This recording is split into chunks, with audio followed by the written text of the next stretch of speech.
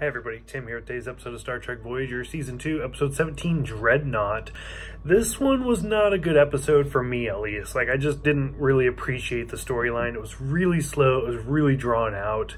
To be honest with you, the most interesting aspect to me was kind of one of the beginning scenes where Ensign Wildman goes to the doctor for a checkup because she's pregnant. And again, I have so many memories of Naomi and stuff. Where I think this is the first episode, because she mentioned how her husband was stationed on Deep Space Nine. I believe this is the first time where she mentions that her husband is not human, where he's a Katarian, I believe.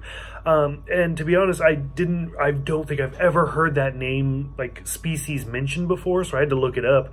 And sure enough, they are mentioned in The Next Generation and seen, and they're in Deep Space Nine.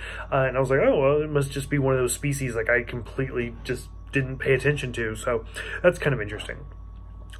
Some of this episode is Paris just getting completely out of control, where, like I said in the last episode, he's starting to have more altercations with Chakotay, and he's just he's not taking care of his appearance. He just looks like he rolled out of bed, and it's just not that great of a, he's just not doing very good.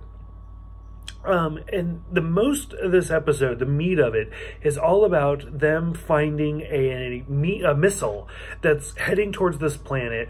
And it is a Cardassian missile that was acquired by the Maquis, and B'Elanna actually reprogrammed it. So it speaks with her voice and stuff. And they're trying to figure out a way to stop it from killing all of these people. And B'Elanna kind of beams aboard the missile and is talking to it, and it's no, we're still in the Alpha Quadrant. The chances of us being in the Delta Quadrant are negligible.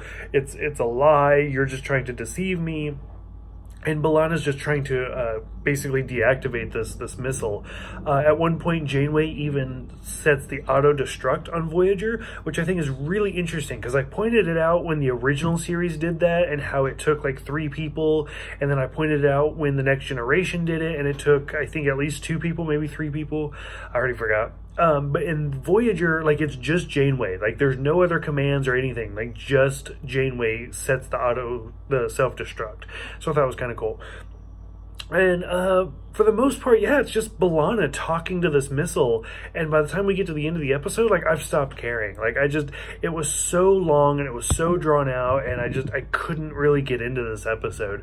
So for those who have seen this one, what did you guys think about it? What did you think about the Katarians? Do you guys remember seeing those from previous series and previous episodes? What do you think about the whole Paris Chakotay thing? And what do you think about Janeway setting the self-destruct? And then what do you guys think about B'Elanna and the missile?